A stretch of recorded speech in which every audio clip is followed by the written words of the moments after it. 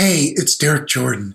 Welcome to the World Fusion Show, where we bring you the leading innovators in world fusion music.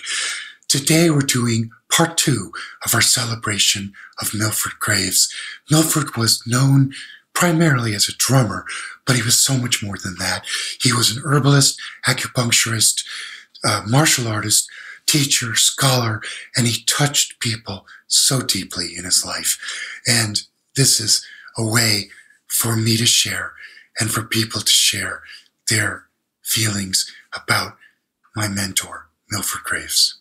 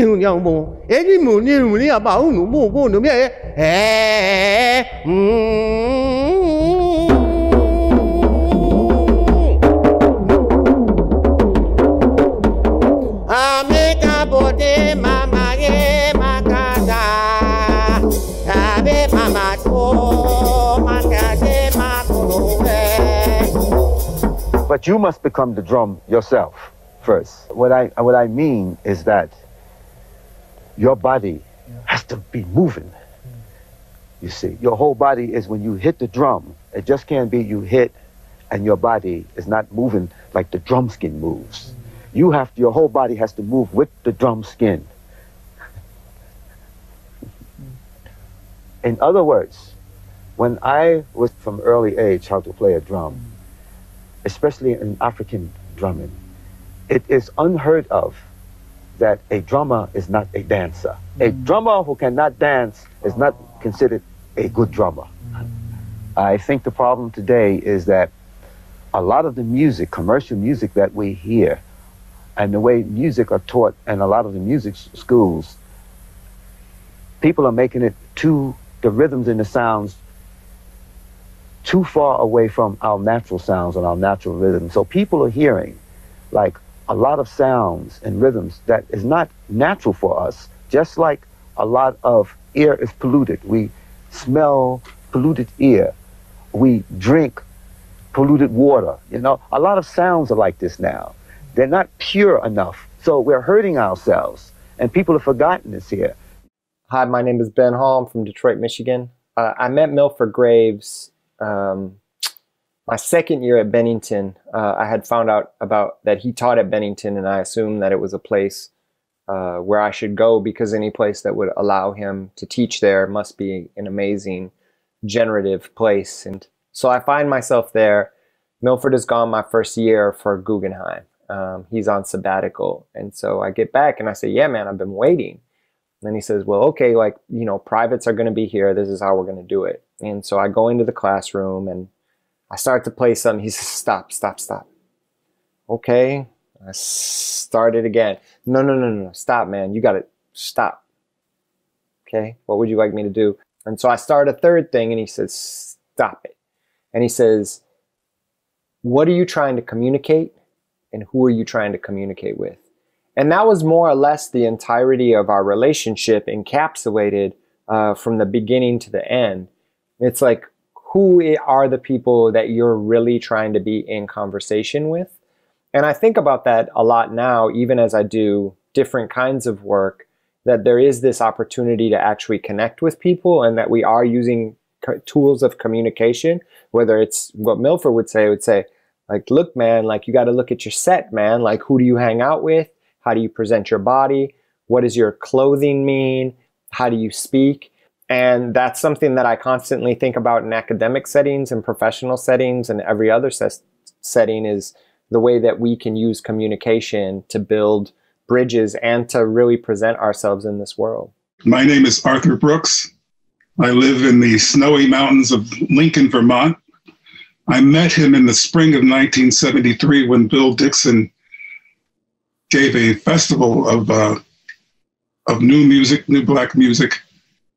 It was a precursor to the forming of the Black Music Division at Bennington College. And we met Milford, heard Milford, and were just simply blown away, as everyone is who's heard him. While I was there at Bennington, as I mentioned, I was there for 23 years.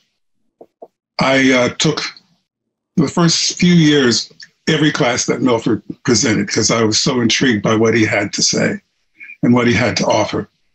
But Milford was a complete person. He came with the philosophy and spirituality of the music, its derivation, its connection to African music and African drumming and spirits.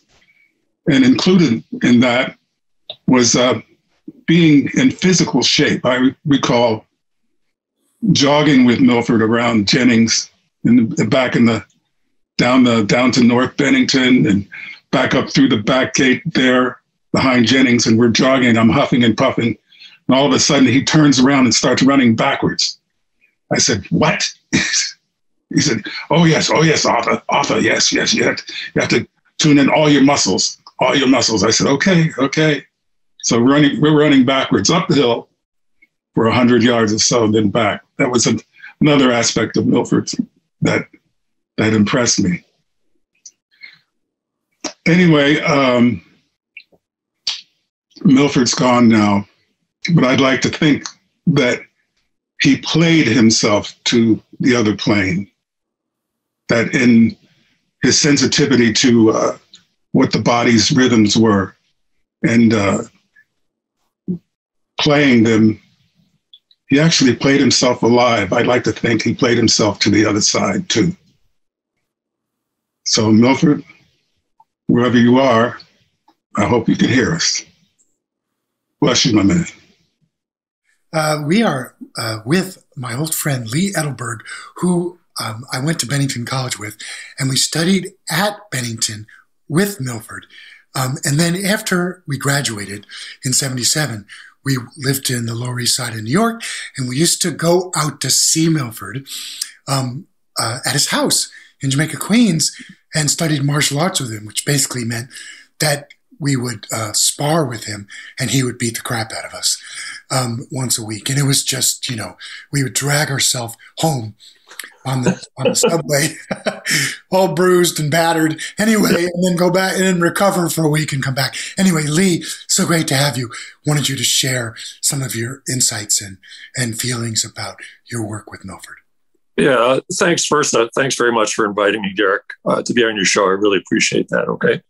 Yeah. Well, his loss, his passing was a huge deal. And I hadn't seen Milford for probably 10 years personally, but it's brought up a lot of stuff. I've been thinking a lot about my relationship with him and people around him, such as yourself. We used to get beat up, and I remember, medicine was part of that, right? We had to learn how to treat our bruises and take care of ourselves. That was part of the training. And as you said at the time, we pay him to beat us up. What kind of gig is that? That's a great gig, Yes. My first impression, started studying with him was he had such an unbelievable wide range of interests. And he introduced me to all kinds of things that have basically, I realize now, I internalized a lot of those concepts back from Bennington College. He introduced us obviously to world music in a big way, and traditional Chinese medicine, 5-element theory, which I didn't know anything about, herbology, herbalism, native plants, wild plants, which I had never paid any much attention to, martial arts, which was completely foreign to me. As a participant, it was not something I was interested at all. Egyptian weird stuff like Egyptian mathematics, and I don't know, you name it, all kinds of strange things, right? Different musical temperaments for the keyboard. It was really, and a lot of that stuff I've internalized. One of the biggest ideas for me was the idea that music is actually, to a certain extent, a reflection of human physiological processes. And that was a big one. That has left a big impression on me all this time. The other feature of all this stuff was that he wasn't just someone who was an academic. He was actually actively working with and researching this stuff. I mean, he was trying it out on himself. He was trying it out on his friends and his students. And so there was a real hands-on practical aspect to everything, which was very exciting as a young man, college student. It was kind of unbelievable, actually. I couldn't wait to get to New York and study privately, where he didn't have to hold back because of the restrictions of teaching at a college.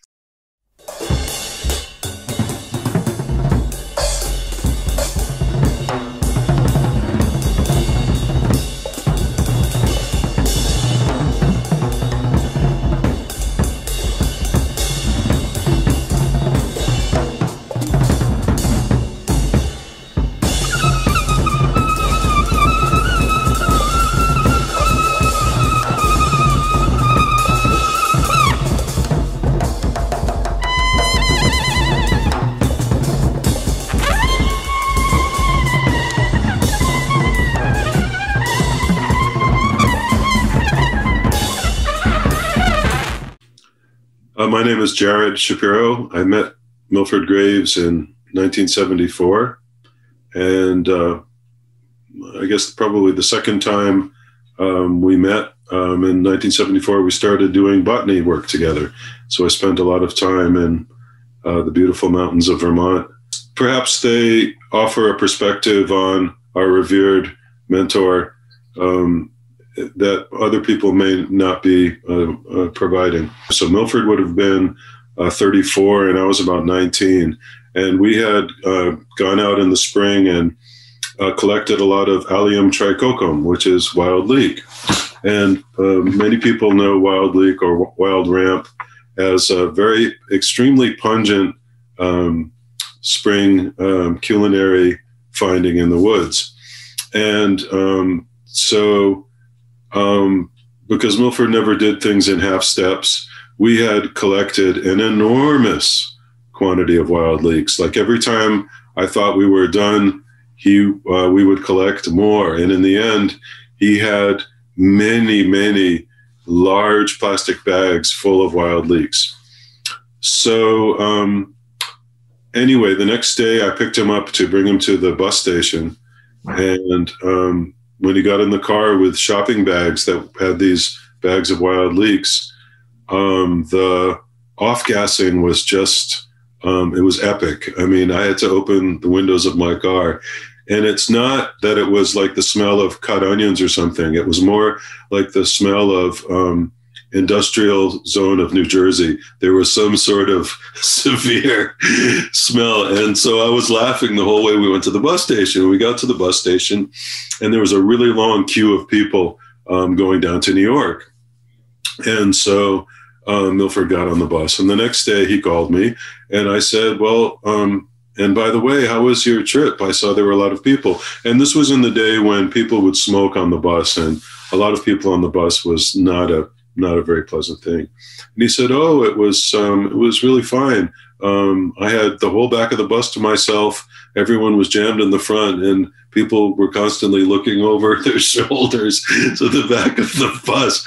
People could not have understood what that smell was. My name's Aran Alicia.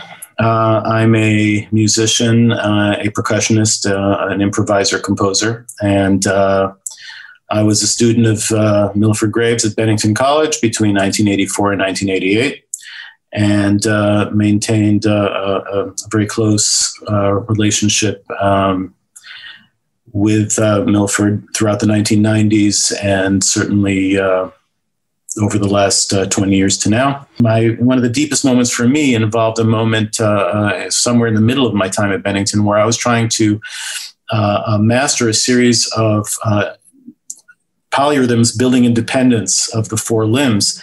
And he gave me a couple of extra challenges to do this that were very, very, very difficult. That, of course, he could do masterfully. But to bring that out, I thought would be impossible. Of course, if you think about it too much, it's not going to happen. If you count it, forget it.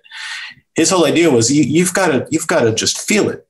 All right. You've got to just relax to the point where it becomes a story you're telling, where it becomes just a sound, just a series of vibrations that somehow you can sense and you can transmit from yourself to the air, if you will. And I was having a bit of a hard time getting to that moment with the last thing I had to do. So he comes behind me and he starts putting his fingers on my temple. And he's actually, with his 4 fingers, he's actually tapping out the polyrhythm that I was working on. And after a while, I felt more relaxed and I felt, okay, I think I can do this, but not entirely, but I thought, let's give it a shot. So about 5 minutes later, I'm like, okay, listen, I'm going to try this now. I'm going to try to play all 4 beats right now. I have 2 or 3, but I'm going to try to do all of them. Milford starts laughing and he goes, what are you talking about? You're playing it, man. You've been playing it for the last 5 minutes. It was one of the most greatest moments of elation and transcendence that I've ever had as a musician, as a human being, right? Just feeling that freedom and just realizing I felt this as a story. I felt this as a feeling. I felt this as a sensation. I felt this as an essence. I didn't feel this as 1, 2, 3, 4, 1, 2, 3, 4. I didn't feel it that way. I felt it as me, connecting soulfully with him, through him, bringing this music out on the instrument. And there's nothing deeper than that between a teacher and a student. Milford once told me that should I ever find myself in a religious drumming ceremony and I am asked to participate as a drummer, that I should politely decline. Basically, it wasn't a jam. It's I don't know the rhythms and I would offend people if I was to play along. Well, actually that happened in Ghana when I was visiting there in 2000. There was a ceremony going on for day and night, drumming going on constantly. And after a few days, my host invited me to come to the ceremony. And they asked if I wanted to sit in and play a drum. And I said, no, thank you. And so what they did is they sat me down in the middle of 20 drummers. And I got to feel the intense drumming and watch the dancing and people going into possession in front of me. And it was just the most amazing experience. Thank you, Milford, for that. My name is Matt Weston. I'm a percussionist and composer. I studied with Milford Graves at Bennington College from 1991 to 95. He had a tremendous impact on my life. One of my earliest exposures to this music was seeing a quartet of himself, Milford, Charles Gale, Hugh Glover, and William Parker in concert. It was absolutely overwhelming. It was one of those situations where you could feel that everything was different. Everything was different after that for me. I decided at that moment, it was a month after I got to Bennington, I decided at that moment, this is what I'm going to do. And I absolutely threw myself into my studies with Milford. He taught me about independence, just from in terms of limbs on the drum set. He taught me about tone, about vibration, and about a certain kind of, it's difficult to express, but basically understanding that music is always going to be more than music. Its impact is going to be far beyond the sound. He never wrote any patterns down for us. He played them for us. We had to learn them by listening and watching. There is nothing that I have played since then that doesn't in some way relate to what I learned from Milford Graves. So that's why I'm devoted to improvisational, spontaneous music. And I think that's what we need on the planet right now. I think people got to get more deep inside themselves, because there's a lot of people who's got some there's people in general, we all have the potential to be smart, intelligent, and we got to bring it out of people. So it is possible to split yourself up. You know, this part is going to another part up here, this part's going to another part up here, but in the brain it's separating, it's controlling itself. You know, this don't tell this what to do, this don't tell that what to do, it does what it wants to do. Because that's what it's doing. And this is over here doing some place, I can gain James, you know, what is that stuff over there, that free jazz stuff? So why are you keeping time over there? Because I want to keep time over there. And I want to be free over here. So don't tell me what to do. Hi, I'm Isla Abdul Rahim, formerly Rosalind Alexander. I'm a student of Milford's at Bennington, but I know him more from being a neighbor in Jamaica, Queens, where he graciously treated me for an ailment that seemed impossible to treat by medical professionals on both coasts. And over the course of one summer, he completely cleared that problem up, and I am forever grateful. And I have tremendous respect for his music and medical abilities, because they're the same, they're one and the same. And I was fortunate enough to spend that time with him in his healing environment and learn how to manage my own treatment and learn how to thrive under his care. And I, over the years, have sent countless people to him, and everyone's come back with the same results. Everyone's come back just so grateful and so thankful. And we're devastated at his loss, but the path he led us on, it was just tremendous. There's not a moment in my life when I don't think about moments I spent with him at school or in his home. It's just, he became a friend of our family. He became a friend just a neighbor. I mean, I would run into him, and it was just always a joy to see him and to catch up and to have his advice, because he always had something to tell me that was pertinent. And I still replay all of that from the last 40, 50 years. It's in my head, and it will not leave. And I hope I can pass that on to others. But I'm tremendously grateful and honored to have been in his company. And, you know, we're going to miss him, but, you know, God bless for what he's done. It's just amazing. I'm Scott Robinson of Science-Sonic Laboratories here in Teaneck, New Jersey, and was very honored and amazed to have the great Milford Graves here at the laboratory for a recording session in 2015.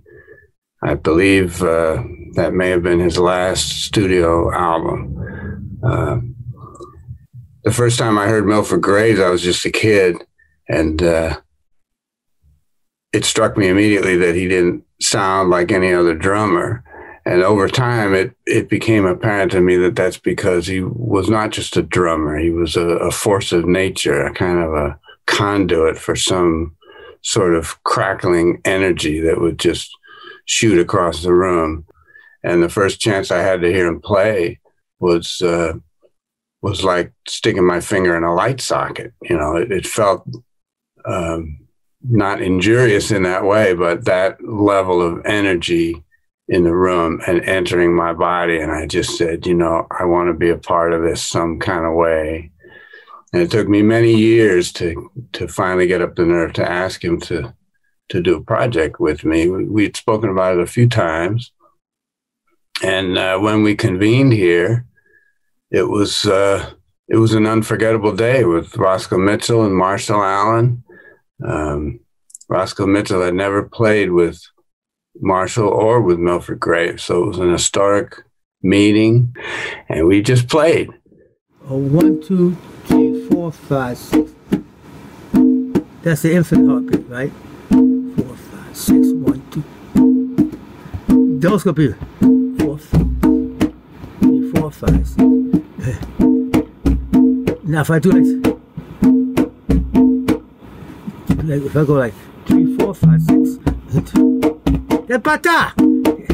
So that be that's their favorite beat.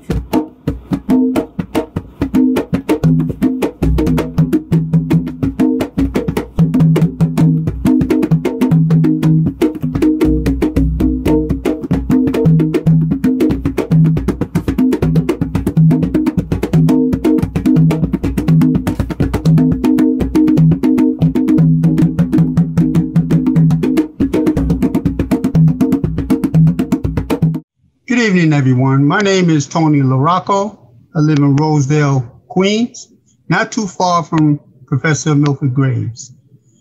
My relationship with him started when I was very young, actually when I was born. And our paths crossed each other up until his final days. So one of my greatest memories of the professor, the last Thursday before he passed, I had received a text saying, leave a gentle message to make him smile. So when I received the text, I said, that don't make any sense. It don't make sense to me to make a phone call. I said, I might as well go on over there. So I went on over there, and I was talking with his wife, and then she said, you can go in and speak to him. So I went in there and I said, how you doing, Professor? How you feel? So then what he did was he just motioned to his arm. I said, what's the matter? It's stiff? You want me to massage it? He said, yeah, massage it. Okay. I said, no problem.